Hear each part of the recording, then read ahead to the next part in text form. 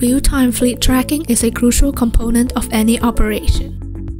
This is a short guide on how to select vehicles, track vehicles, and run playbacks on Cypress VUE.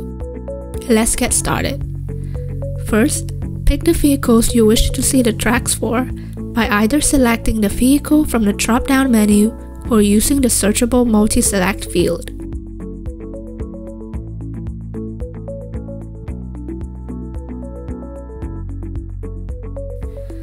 You can select the date range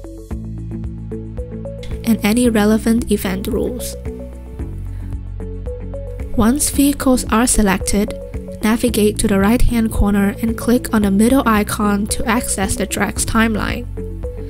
Here, the timeline shows the status changes for each vehicle.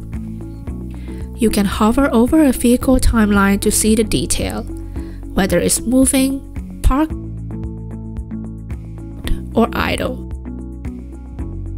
Click the timeline, then drag the playhead to see the historical map markers on the map.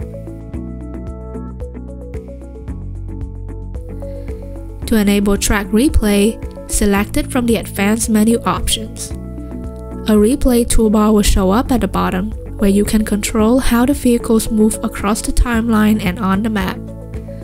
You can control speed settings to decide how fast you want the track replay will play the data. For instance, selecting 1 minute, you will play 1 minute worth of data in 1 second.